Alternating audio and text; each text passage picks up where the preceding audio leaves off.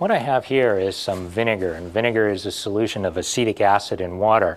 And I don't know the concentration of this vinegar. When you buy vinegar from the store, they tell you in percentage, but wouldn't it be great if we could figure out what the molar concentration of the acetic acid in vinegar was? In order to do that, what we're going to do is a technique called a titration. We're going to do essentially an acid-base reaction, an acid-base neutralization. So a mole of sodium hydroxide reacts with a mole of acetic acid to form a mole of sodium acetate and a mole of water. And if we could imagine adding exactly the right amount of sodium hydroxide to exactly neutralize the amount of acetic acid we had, right? So we could actually count the number of moles of sodium hydroxide, and we'd know how many moles of sodium hydroxide we had added to exactly neutralize the number of moles of acetic acid we had in the container. Okay? If we could do that, then we'd know how many moles of acetic acid we started with. And if we know what volume of vinegar we started with, we would then know the concentration of the acetic acid in our vinegar solution. So what's the key? The key is that we have to know how many moles of sodium hydroxide we've added, and we have to know the volume of the vinegar we start with, and we have to know the stoichiometry. We have to know how many moles of the sodium hydroxide react with how many moles of the acetic acid, and in this case it's 1 to 1. And this is called an acid-base titration. So let me show you the process. First, the tool that we're going to use is something called a burette. And this is a burette. It's a straight glass tube that's graduated. It tapers down to a point. Sometimes this point gets clogged, and you can just clear it out with a piece of wire, but that's not too common a problem.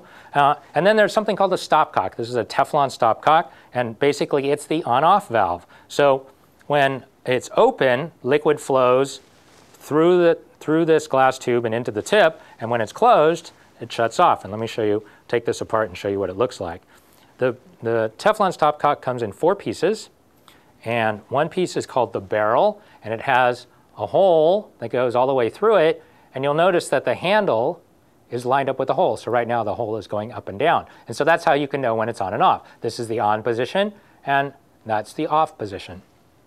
So the barrel goes into the burette, and then there's a white Teflon washer that goes on first, and then a black rubber O-ring goes on second, and then the knurled nut goes on third, and screws on, and you want to get it snug but not too tight. Okay? And you can play with it a little bit until it's sort of the degree of tightness that you prefer. Okay, so we clamp the burette in a burette clamp. So this is a burette clamp. You squeeze these handles here, and that's what holds the burette in place. There are various types of burette clamps, and what I have here is a funnel at the top because we're going to have to pour sodium hydroxide into this tube, and we don't want to have to try to pour sodium hydroxide into the little tiny opening here. All right, so let's get the vinegar out of the way, and we're going to take our sodium hydroxide. This sodium hydroxide is of known concentration, and that's important. You have to know the concentration of your sodium hydroxide. You may have to standardize it, which means you may have to measure the concentration of the sodium hydroxide. In this case, we just know ahead of time that the concentration of sodium hydroxide is 0.502 molar. Now, obviously, if we know the concentration and we know what volume of sodium hydroxide we add, then we know the number of moles of sodium hydroxide we've added. So the first thing I would suggest is that when you come into the lab, it's a good idea, set up your burette, and then pour a little bit of sodium hydroxide into the burette to rinse it out. Okay, you don't know what other people have been using this burette, where it's been. Okay, so add a little bit, wash down the sides, and when I say a little bit, I mean a few milliliters, and then drain out that sodium hydroxide. And if it doesn't drain out, what you can do is add a little more, and there we go. Okay, so we're going to just let all of that run out, and we're just going to discard that. That's nothing. We're not going to keep that at all. So we'll do that.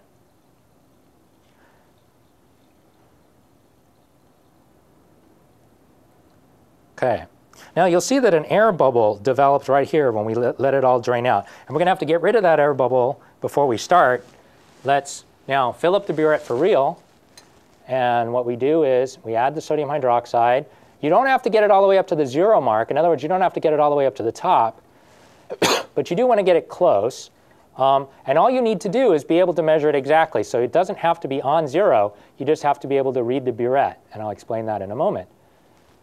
All right, so we're at something close to 0. It's up at 3 right now, about approximately.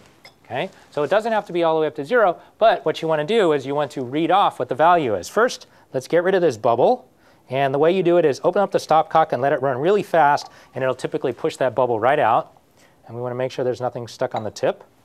Okay? And then let's read where we are. To read it, it's a good idea to get a white card with a black piece of electrical tape or maybe just some black ink. Hold it behind the meniscus, and it helps you to read the burette. I'm going to turn this towards me a little bit more. And it is at 3.75. Let's call it 7.6. Okay, 3.76. Now, notice that I read that to 3 significant figures. And the reason why you can do that is that the burette is graduated. The numbers indicate milliliters, and then there are other tick marks for tenths of milliliters. And you should be able to extrapolate between any 2 tick marks to get something reasonably close. And what did I say? 3.76. What did I say? 3.7. Let's call it 373.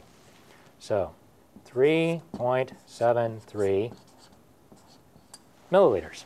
Okay, that's where we're going to start. And now let's begin our titration. What I did was I took a pipette, a volumetric pipette, and I pipetted out 20 milliliters of vinegar. So that's in here. And now we're going to begin our titration. It's a good idea also, since we're looking for a color change, to take a piece of white paper and put it underneath your Erlenmeyer flask. Erlenmeyer flasks are good for doing titrations rather than beakers, so it's better not to use a beaker, better to use an Erlenmeyer flask, and the reason is we'll need to swirl it, and swirling something that's shaped like this is better to make sure that you keep everything in. Now, the equivalence point is when we've added exactly the same number of moles of sodium hydroxide as we originally had moles of acetic acid. And you can't see that, right? It just happens. But what we're going to do is we're going to add something that changes color roughly in the pH region where the endpoint occurs. And that compound for titrating weak acids with strong bases is phenolphthalein. And we're going to add just a few drops of phenolphthalein to this solution. Okay. And remember, we're only concerned with the number of moles of acetic acid in here, so we can always rinse down the inside slides of our flask. So we'll do that with distilled water. And now what we're going to do is start our titration.